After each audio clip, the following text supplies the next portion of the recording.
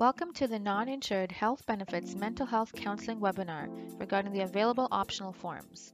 This tutorial will guide mental health counseling providers who wish to submit claims to the NIHB program for providing services to NIHB clients. The Mental Health Counseling Billing Agreement webinar offers providers further information in regards to completing the Mental Health Counseling Billing Agreement and navigating the provider's NIHB web account. Providers who have not completed the billing agreement will need to view the previously mentioned tutorial. The three optional forms within the Mental Health Counseling Enrollment Package are for providers to specify their area of expertise, alternate mailing address, and preferred method of communication, and lastly, banking information for direct deposits. By adding an alternate mailing address, providers can request general communication items to be sent to their head office or home address.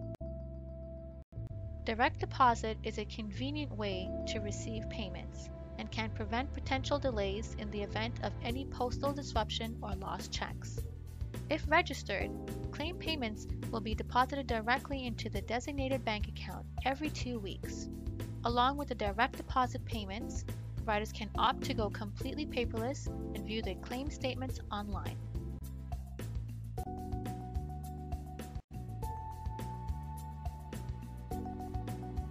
This is the Mental Health Counseling Area of Expertise form. This form is optional. On this form, providers have the choice to self-identify as an Indigenous person. The provider may indicate the demographic of clients they are licensed to service.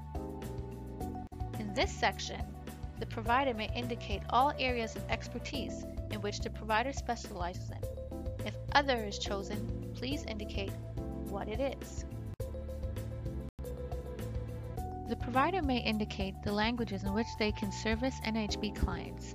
The provider may also indicate whether they would like to be considered in the event there is a community crisis, if they are willing to travel, and if they have attached a resume to the area of expertise form.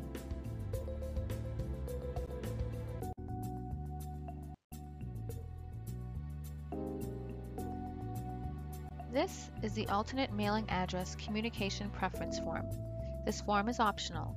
If the provider is enrolling one location using the Mental Health Counseling Billing Agreement, it is not necessary to complete Section A. Although, if the provider is enrolling multiple business locations, then Section A must be completed and indicating which location this form applies to.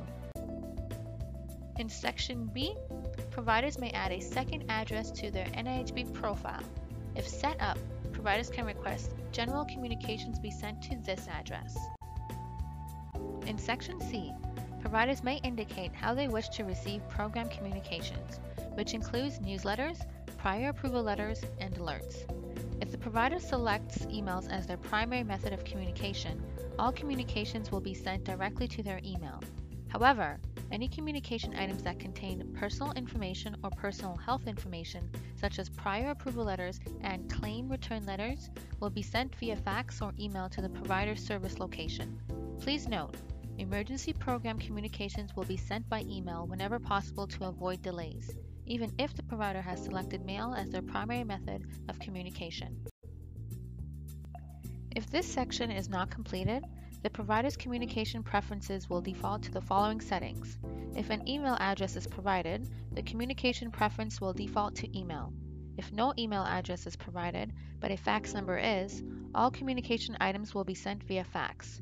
If neither a fax nor email is provided, then the provider's communication preference will default to mail. Language preference will default to the language of the enrollment package. Example, if the provider submits an English form, all communication items will be provided in English. Providers who wish to update their communication preference once enrolled can do so through their My Profile section in their NIHB web account, or they can use this form for modification purposes. Once the form is completed, the provider must read the authorization notice, then date and sign the form.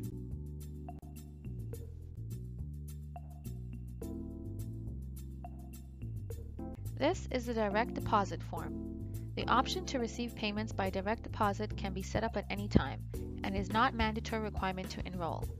If the provider is enrolling one location using the Mental Health Counseling Billing Agreement, it is not necessary to complete Section A. If the provider is enrolling multiple business locations, the provider must complete Section A and indicate which location this form applies to. To add banking information to the provider's profile for claim payments, providers must complete all of Section B. In addition to this, providers must attach either a void check or other official bank document associated with the account they wish to add or modify. Providers who wish to update their direct deposit information once enrolled can use this form for modification purposes. To avoid committing errors, please verify the correct number sequencing for the bank number, the branch, transit number, and the account number by referring to your personal checks or contacting your bank, where they can provide the necessary information. For further clarification, please see the sample void check located in Section B. Once the form is completed, the provider must read the authorization notice, then date and sign the form. If providers require further clarification on how to upload the mental health counseling optional forms to the NIHB web account, please contact the Non-Insured Health Benefits Call Center at Express Scripts Canada at 1-888-511-4666. Thank you for viewing the NIHB Mental Health Counseling Optional Forms tutorial.